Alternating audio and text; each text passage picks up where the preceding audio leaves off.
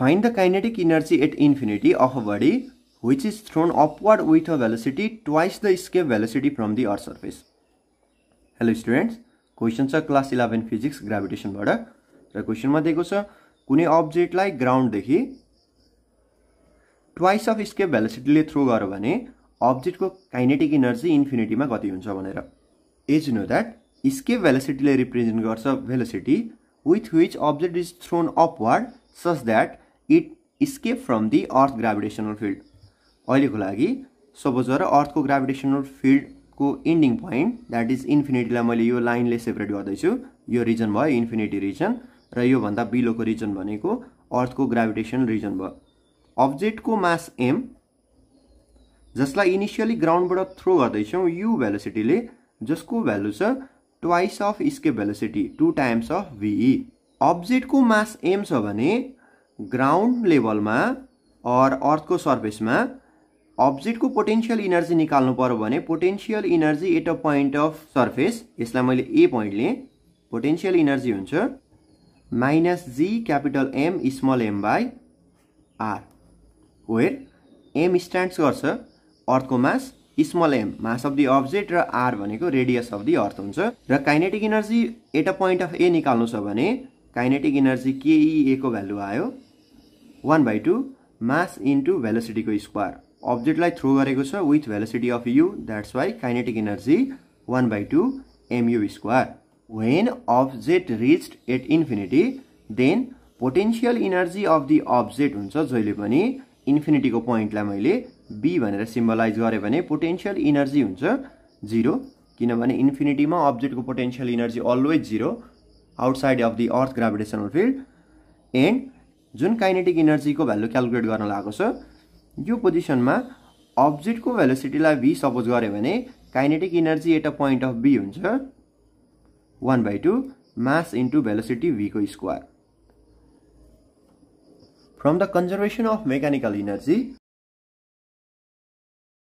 Kinetic energy plus potential energy at a point of a equal two हुनुपर्छ kinetic energy plus potential energy at a point of b where kinetic energy at a point of a को value छ 1/2 m into u square plus potential energy को value छ surface को लागि minus g capital m small m by r equal two object को velocity v छ infinity मा भने kinetic energy at a point of v को भ्यालु हुन्छ 1/2 मास इन्टु भेलोसिटी को square v square plus potential energy at infinity always equal हुन्छ 0 सँग. यसबाट जुन kinetic energy at a point of b निकाल्न लागेको छ यो होल भ्यालु सल्भ गर्न लागेको छ भने यसलाई हामीले as it is kinetic energy at a point of b लेख्न पनि सक्छौं. बट सम टाइम क्वेशन मा चाहिँ भेलोसिटी पनि सोध्ने भएर यही इक्वेशनबाट v पनि निकाल्न सक्छौं भनेर चाहिँ मैले 1/2 mv को स्क्वायर नै पुट गरेको छु यसलाई. और 1/2 m into u स्क्वायर यो माइनस हुने रहेछ g capital m small m by r equal two 1/2 mv square which is kinetic energy of the object at infinity. Question में इनिशियल वेलोसिटी u लाई escape velocity को term में given छ भने अब यो जुन सेकेन्ड टर्म देखिरहेको छौ g capital m small m र r को भ्यालु यसलाई पनि हामी escape velocity को टर्म में कन्भर्ट गर्नुपर्छ. As you know that escape velocity of the object from the earth surface ve को भ्यालु इक्वल हुन्छ अलवेज 2gm by r को रुट ओभर जसबाट ve स्क्वायर इक्वल टू हुने रहेछ 2gm by r. That's why gm by r को value निकाल्नु पर्यो भने gm by r equal two लेख्न सक्दो रहेछौं हामी ve स्क्वायर by 2. यसलाई मैले इक्वेसन नम्बर 2 लेखिरहेको छु. अब यसमा भ्यालु पुट गरौँ जहाँ चाहिँ 1/2 मास into initial velocity u which is equal to 2 times of ve भयो यसको whole square minus g capital m by r को भ्यालु इक्वल हुन्छ ve square by 2 times of small m हुने भयो equal two kinetic energy at infinity 1/2 mv square. और यसलाई solve गर्ने भने m इन्टु 2v को square equal two 4ve square by 2 minus m times v square by 2 भयो भने right in side में छ kinetic energy at infinity.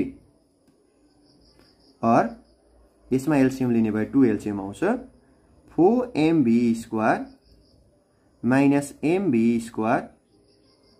Equal to 1/2 mb square और यसले दिने रहेछ 3mb square by 2 which is equal to 1/2 mb square kinetic energy at infinity but क्वेसनमा हामीलाई velocity at infinity v को भ्यालु सल्भ गर्न लागेको भए यहाँदेखि फर्दर सल्भ गर्थ्यौं र एन्सर आउँथ्यो 3mb को square by 2 equal to 1/2 mb square जसबाट 2 र 2 पनि क्यान्सल हुन्छ mass of the object m र m पनि क्यान्सल हुने रहेछ र velocity of the object at infinity को स्क्वायर निकाल्नु पर्यो भने 3 टाइम्स अफ v को square that's why v equal to route over 3 times of v आउने रहेछ